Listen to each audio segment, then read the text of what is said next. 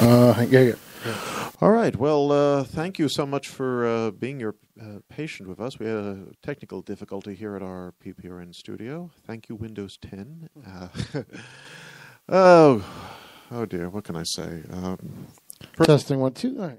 And that was Peter Pinho testing the the system, which apparently is working. So, if we're broadcasting, Mr. Pinho, can we give a call to our guest? Here's his phone number. Excellent. The joys of live broadcasting, what can I say? And let's rub the magic jack and see if John Riccio is here.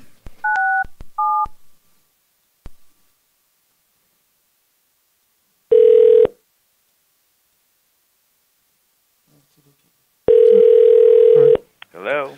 John, hey, it's Phil Hall. How you doing, Phil?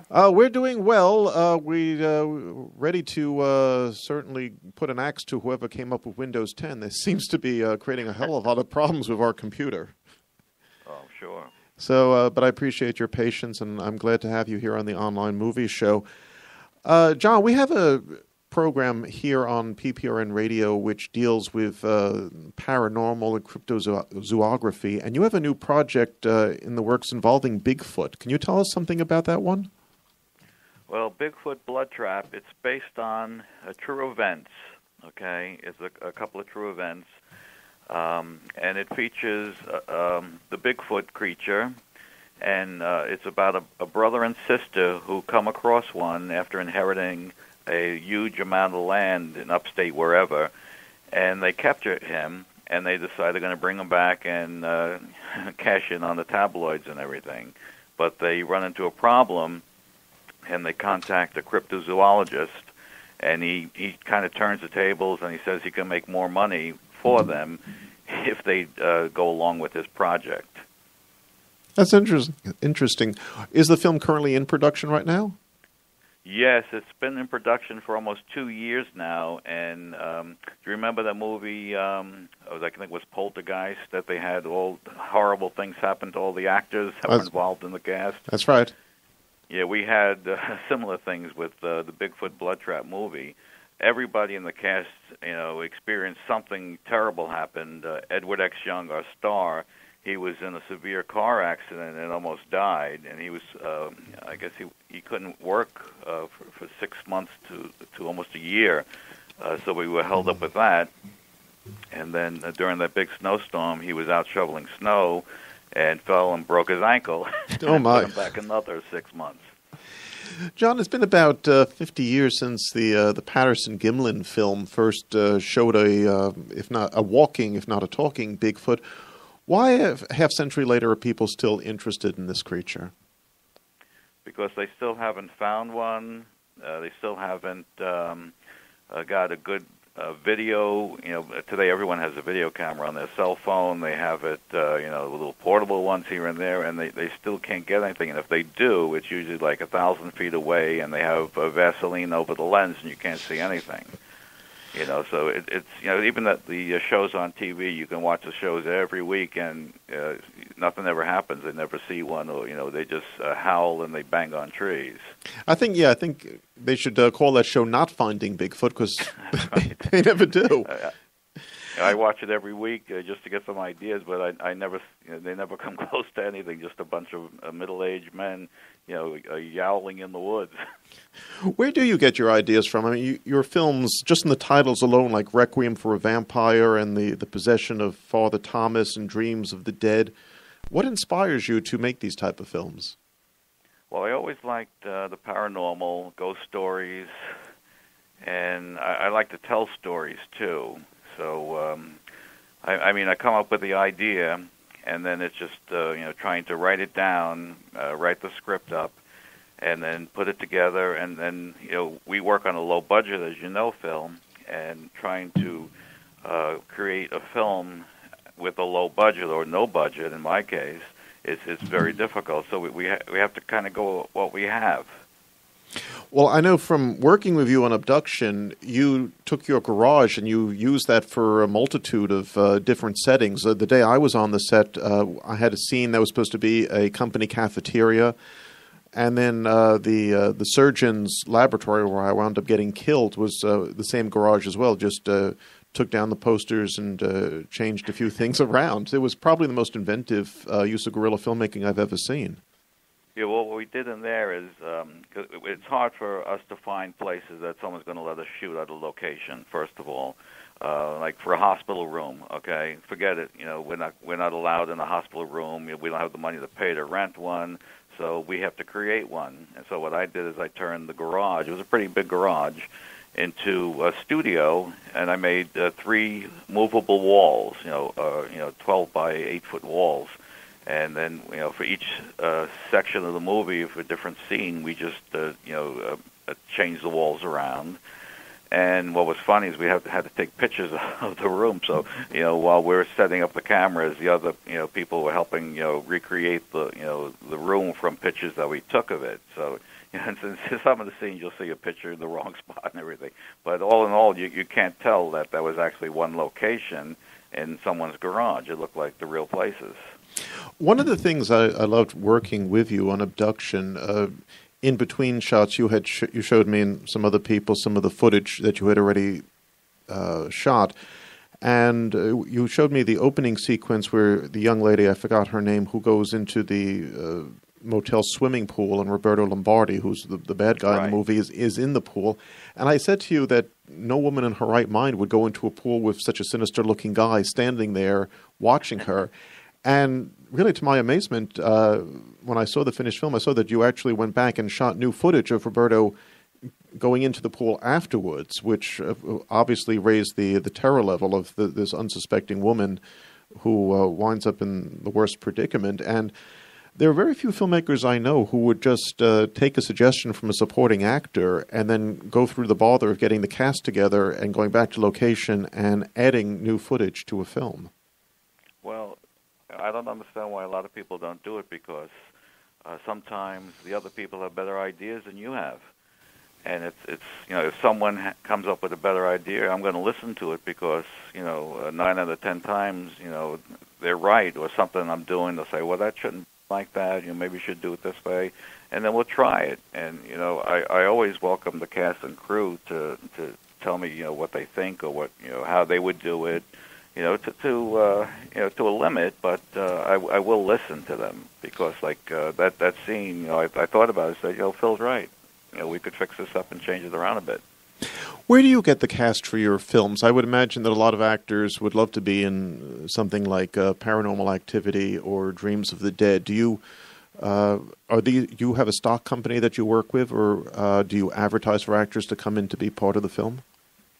Well, it depends. A lot of the actors, if you watched all my movies, I usually keep the same, cast and crew around because they've been with me for the longest time.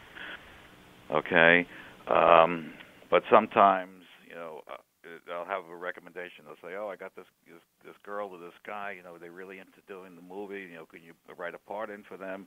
So I get them that way too.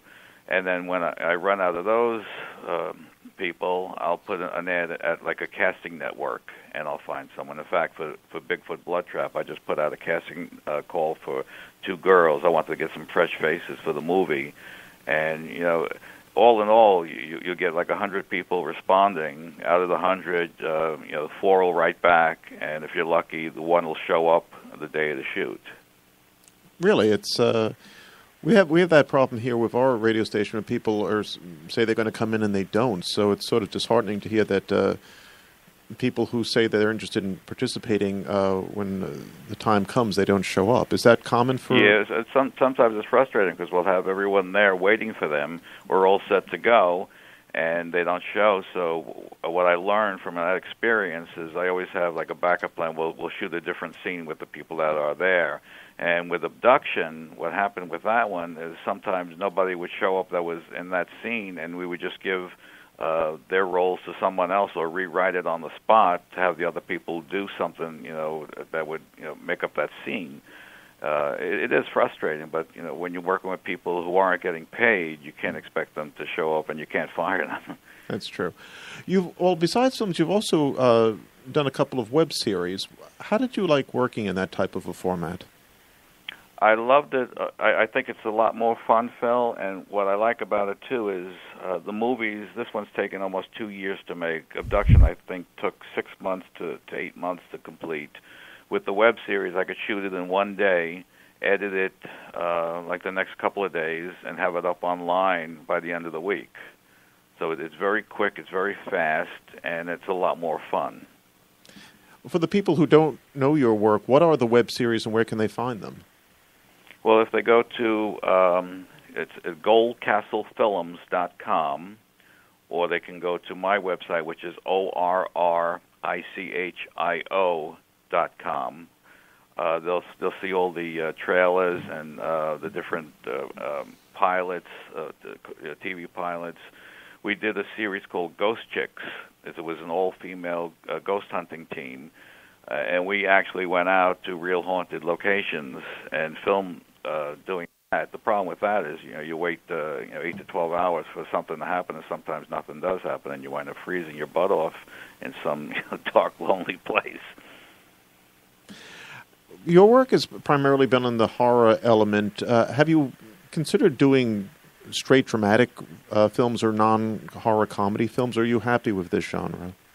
Well, I had one that was called Johnny Blue, and Shirley Jones from the Partridge Family was going to be in it, but we never got the funding for it. And it was a drama, and it was actually I thought it was okay, but people who read the script, they really liked it, and so did Shirley Jones. She was all set to do it and everything, but we couldn't get the money to fund it. And these actors, even though they haven't been in anything for ages, they still want to get their $20,000 a week.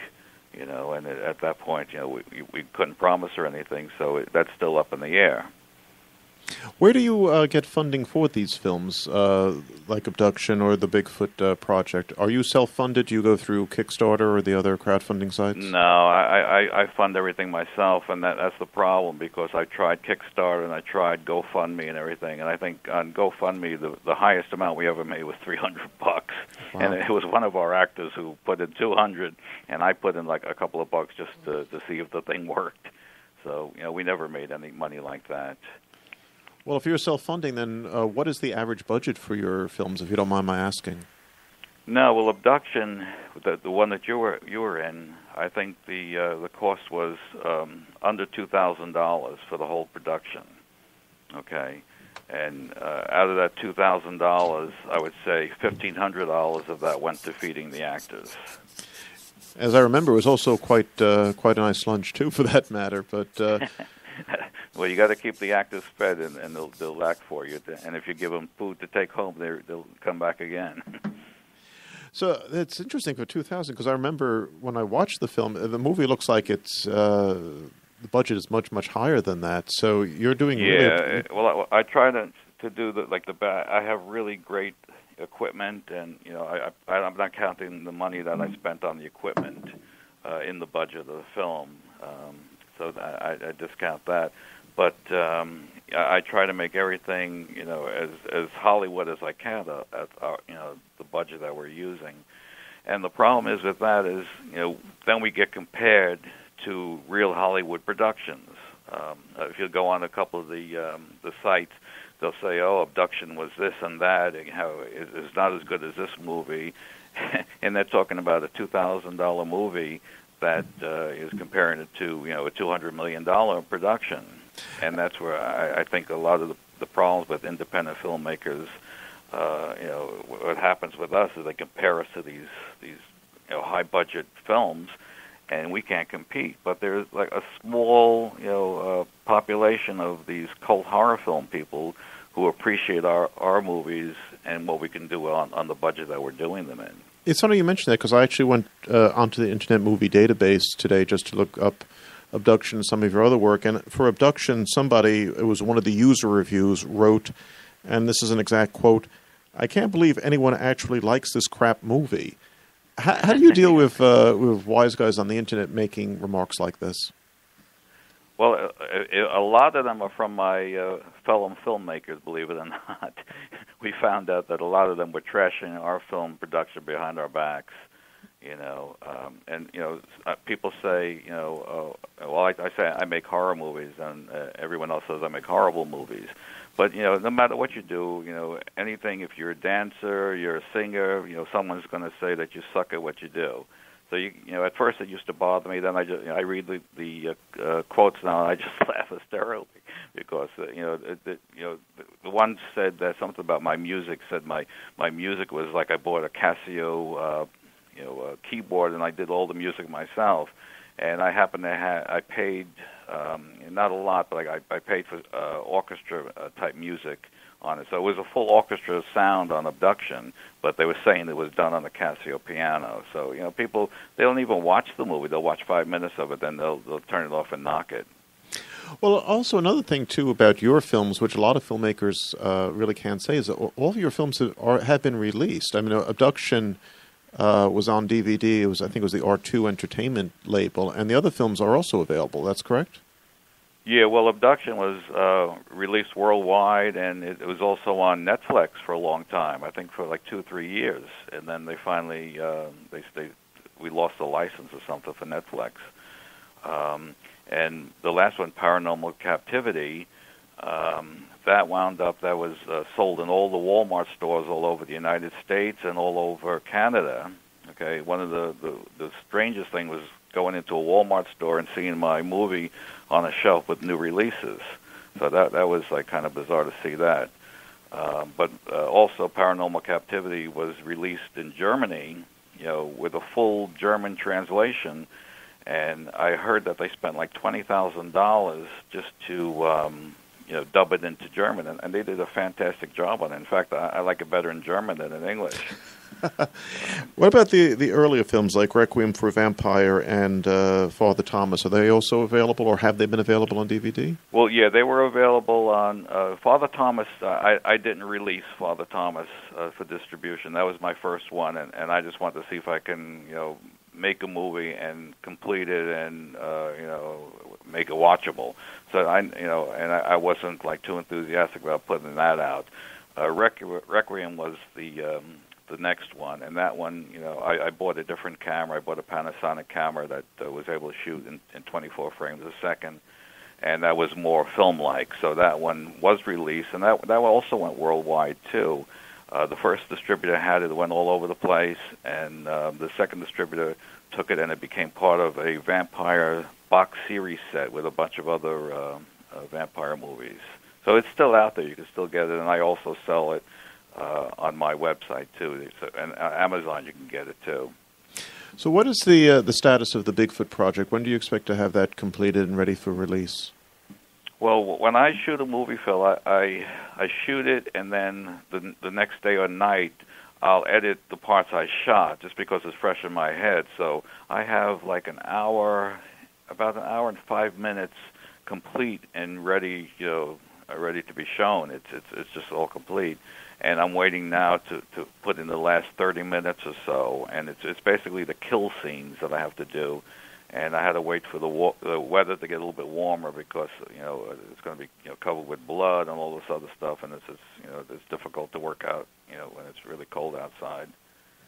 Well, John, our time has come to a close. Again, thank you so much for your patience with our little technical hiccup here on Internet Radio, and definitely when Bigfoot is ready to be released, please drop me a line. We'll have you back to talk about it. Maybe have some of the cast from the show on the radio too. That would be great, and thank you so much for having me. I feel very honored. Thank you, Phil. Okay, take care, John. Good night. Bye-bye. Okay. Well, that's tonight's online movie show. I'm Phil Hall. Just a reminder, we will not be on next Monday because at this time, PPRN Undiscovered will be doing its open mic from the Brooklyn Coffee and Tea House in Providence.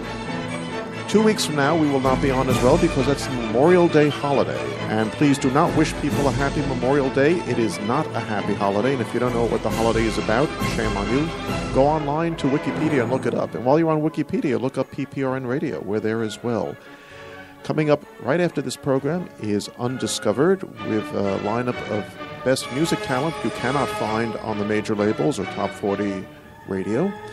And come back tomorrow, Tuesday at 7 p.m. Eastern. Peter Pinho's show is back on the air with comedians Alison Sarsky and Dennis Gifford, along with rapper Famous Adonis and country music troubadour Howie B. Baldwin. And, of course, everybody's favorite geezer, Storytime Bob Edwards, will be doing his ditty as well. This is Phil Hall. Thanks for joining us, and I'll see you again in about beginning of June, which would be 3 weeks. Good night.